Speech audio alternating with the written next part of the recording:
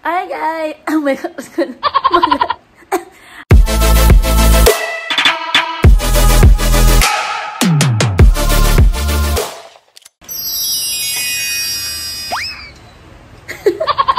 Hi guys! It's me again, Triekcy, and welcome back to my YouTube channel. So guys, for today's video, ang ating gagawin is magkukuking vlog ulit tayo. Pero this time, medyo level up, hindi na mga torta-torta. So, magluluto tayo ngayon ng ginisang sitaw with kalabasa, pero with a twist. So, let's go! Guys, ito yung mga ingredients na gagamitin natin. Sibuyas at saka bawang. So, chinap ko na siya para hindi na humaba yung video.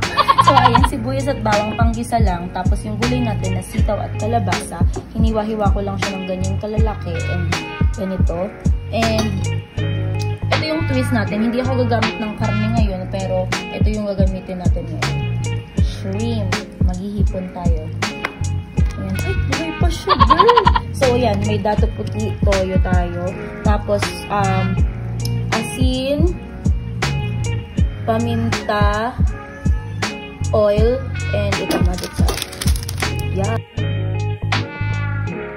So, ang first guys, yan, magpainit muna kayo ng mantika sa kawali. Din ilagay ang sibuyas at bawang. Saute lang. Ayan. Gisa-gisa mo lang siya dyan. Halo-halo lang. Ayan. Shake, shake, shake. And then, pagkatapos niyan, pwede mo nang ilagay yung hipon. So, hindi ako gumamit ngayon ng karne kasi alternatives tayo. Naghipon ako. So, ayan. Halo-haluin mo lang yung hipon dyan. Ayan. Sarap. Then, pwede mo nang ilagay yung gulay natin na sitaw at saka yung kalabasa. Tapos, halu-haluin mo lang din siya. Katulad yan. Tapos, pwede mo nang ilagay yung toyo. Hindi ako nag-measure guys kasi tansya-tansya lang tayo. Hindi ako nag-measure. Ayan. Siguro mga 2 tablespoon yun kung hindi ako nagkakamali. So, ayan. Halu-halo lang tayo. Tapos, pagkatapos niyan, pwede mo na ilagay yung paminta at saka yung asin. And yung mga ibang pampalasa tulad ng magic sarap kung gusto mo o maglagay ka ng betchin o kung anong trip mo, pwede mong ilagay. So ako, ayan lang nilagay ko, asin lang, paminta, and saka lalagyan ko yan ng magic sarap. So, ayan na siya. Then nilagay ko pala yung tubig. Siguro mga kalahating cup yan ng tubig yung nilagay ko. So, ayan, halo-halo lang. And guys, pwede mo nang ilagay yung magic sarap or other pampalasa mo. So, sa akin case, magic sarap yung ginamit ko. So, ayan. Saka mo halu-haluin and papakuluan mo na siya.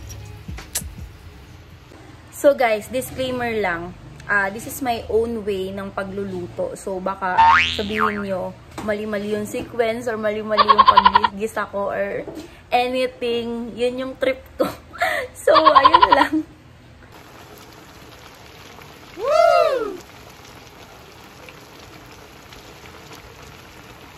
So guys, kumulo na siya. Ready na siya for tikim. Tikman natin kung ano ng lasa niya. So guys, titikman natin kung okay na ba yung lasa niya.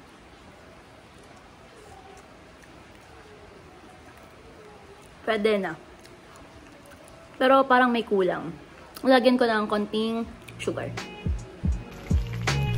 So guys, ayan, nalagyan ko siya ng konting sugar kasi feeling ko may kulang pa sa kanya. So, ayan.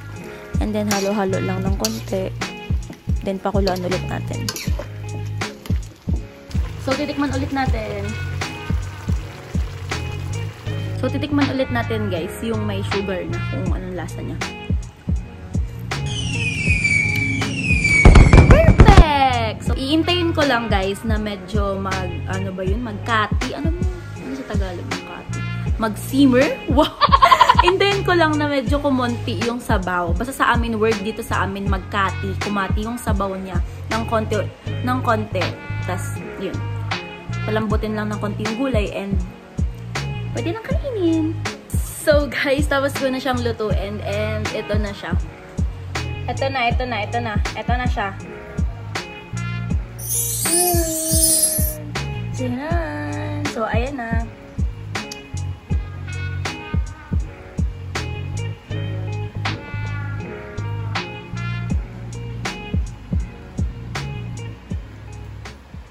So guys, kakain na ako ngayon. Nauna lang kumain si mama. Pero tatanungin na lang natin siya kung sarapan siya or anong lasa. Pero may kasama ko ngayong kumain. Si Damien. Damien! Damien! Oh. Nanonood siya ng Cocomel. So yan. Susubuan natin si Damien. Tingnan natin kung magugustuhan niya. So kakain na kami ni Damien. Mama, sarap? Oo. Tama lang ang alat. Malasa.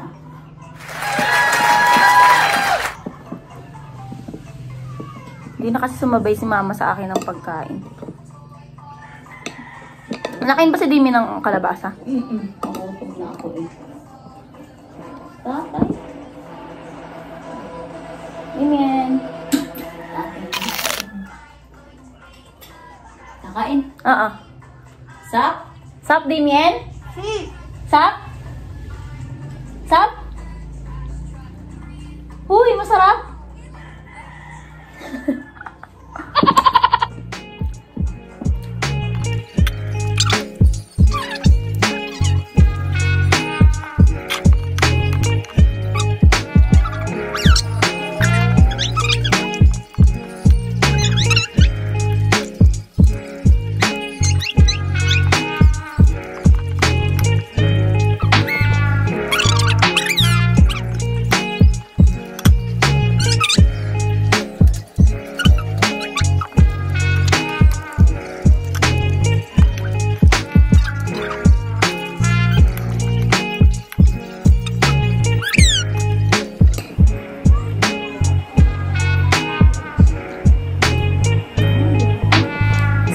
Lang guys, kakain muna kami.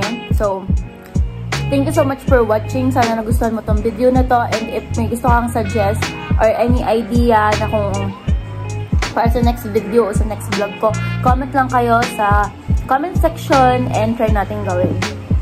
With Damien! Bye-bye! Damien, bye-bye ka! Damien, bye-bye! Bye-bye! Hindi siya, interested.